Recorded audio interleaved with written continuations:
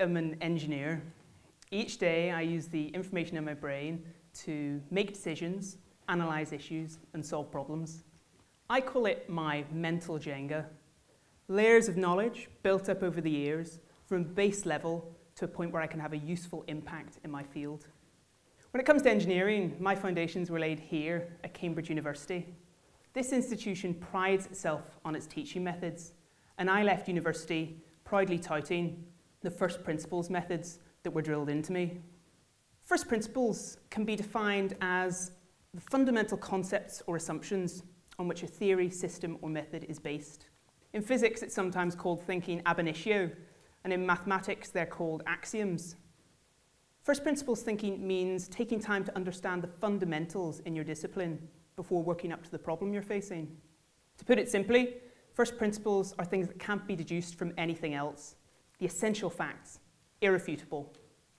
As far as I was concerned, when I left university, my mental Jenga was in top-notch condition. Strong foundations from that first principles knowledge and a tall tower from those years spent learning.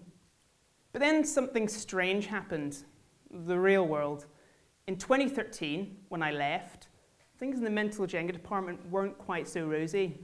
One moment I'd be working on a complex engineering problem, and the next, the knowledge escaped me. The Jenga had fallen. What had happened? I jumped off the shoulders of a great university, but then complexity overwhelmed me. It turns out I'm not alone. Each of us has our own towers of Jenga in different parts of life, and we rely on them to stand strong when we come calling.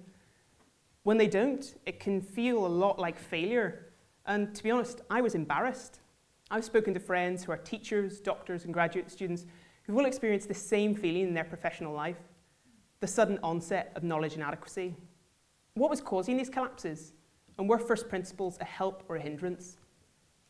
Today I want to persuade you that you should embrace these collapses as a golden opportunity, and the real test of success is in how you respond to them.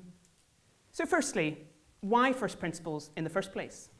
To me, the benefits of first principles thinking can be described with one word: innovation. Whether you're approaching a new hobby, or solving problems, or trying to create something, first principles can offer a new way of looking at the world. Henry Ford once said, if you do what you've always done, you'll get what you've always got. So by forming your own mental models, you can often form new ideas. Let me offer an example. At the start of the space race, NASA had no option but to create from scratch to get a man on the moon. They had to gather a group of designers, and they had to work it out from themselves. And it was a great success. They were the first ones there. But then the second generation of designers came along. Now there were two options. They could design from first principles, or they could copy and tweak what was done before. Now, because of cost considerations, time restraints, and a general reticence to try new technology, they went with the copy and tweak approach. And that worked really well for a number of years. Cut to a couple of decades later, and we have a burgeoning space industry with spiraling costs and massive supply chains. And along comes a man called Elon Musk. He realized that with some clever design, multi-use rockets, and by designing and manufacturing everything in-house, he could drastically reduce the cost of getting something into orbit. And he's doing that today. He's leapfrogged the competition by questioning his fundamental assumptions. Now, when talking about first principles, it can be easy to think that this is just something that you can use in a technical case. But actually, first principles thinking can offer really interesting insights in everyday bits of our life. Say, in the kitchen. Say, baking. The usual thing when you go to make a recipe is you open your recipe book, you go down, you follow the recipe, there's very little drama, it's all very reliable, and the results are pretty satisfactory. But you're never going to come up with a new dish if you're following someone else's recipe. I realized this when I was developing my recipes for the Great British Bake Off. If I wanted to come up with something truly new and exciting, I was going to have to learn the fundamentals for myself, baking from scratch. And that's exactly what I did. I taught myself the first principles through trial and error of all the key disciplines: cakes, biscuits, pastry, bread. And I owe a lot of my success in the Great British Bake Off to my application of those first principles.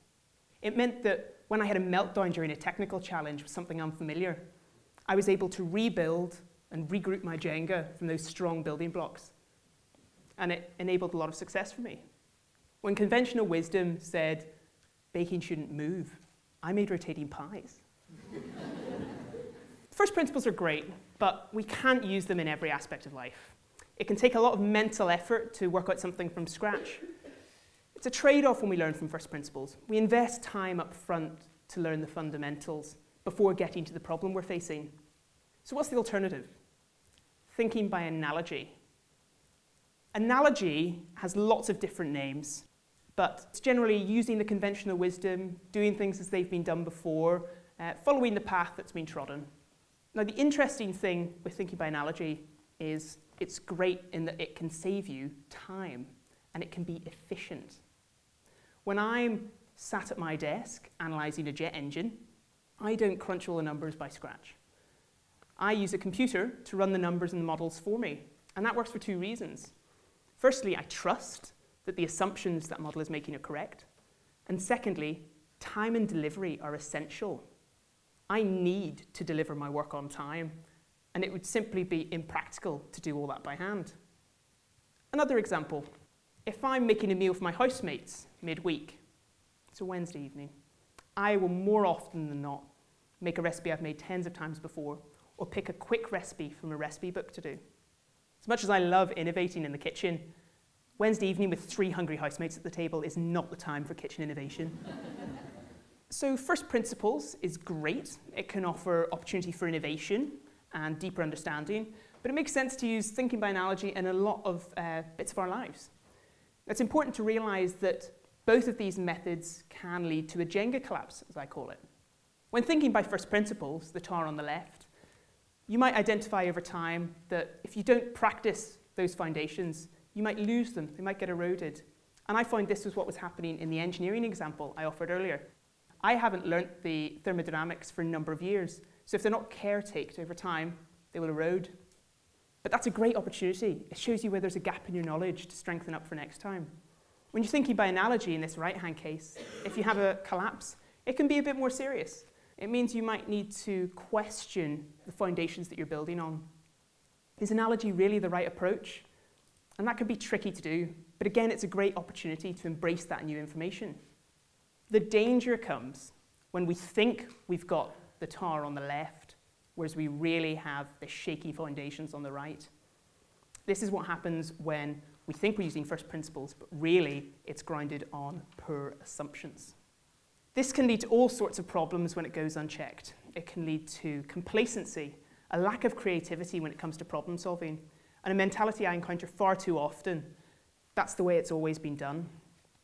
It's the equivalent of persuading other people to poke out the foundations of their own Jenga, because when people have these bad assumptions, they're convinced they're right and they want to bring you with them. I realized this when it came to a friend coming up to me one day. And she swore that if I would just give up red wine, I would be able to lose as much weight as I wanted, because she'd read it in the paper.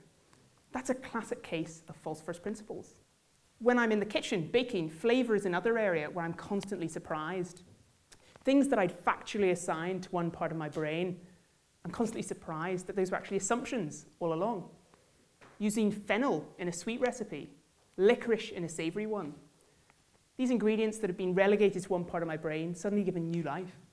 And although it wasn't dangerous that I hadn't realized that before, it meant I was missing out. Is there anything we can do to identify when this is happening? Well, yes, and it's something we use in engineering. It's a principle called 5 whys. And it basically means questioning your assumptions using the why question down to the point where you start really understanding what your core assumptions or fundamentals are. Let's take the dieting example. I should give up red wine to lose weight. Why? Because I read it in the newspaper. Why was it in the newspaper? Because the journalist wrote it. Why? And that's the interesting question. 3 levels in, is there a study to back this up, or is this to sell papers? Now that might seem like a frivolous example, but actually this way of thinking can really unlock if you've got any hidden assumptions. So what can we conclude from this? First principles thinking can offer real opportunities for innovation, and it can really deepen your understanding, but it's not practical to do it all the time. So thinking by analogy is okay, provided you understand your assumptions. Over time, your first principles can erode and get shaky. So if you have a collapse, it's a great opportunity to go in and find the flaw in your knowledge. Analogy, if unchecked over time, can turn into fact, which can lead to dogma. So when we have a collapse, what should we do? I think we should embrace it. It's a golden opportunity. Shore up the missing knowledge for next time, or question your basics. And that can be a scary thing to do. It can be easy to let pride get in the way, or throw in the towel. But when you have a mental Jenga collapse, it's your brain caretaking itself. It's telling you how you can get your Jenga fighting fit for next time. So if you rebuild carefully, use first principles wisely, I think you could be the next giant we're jumping off the shoulders of.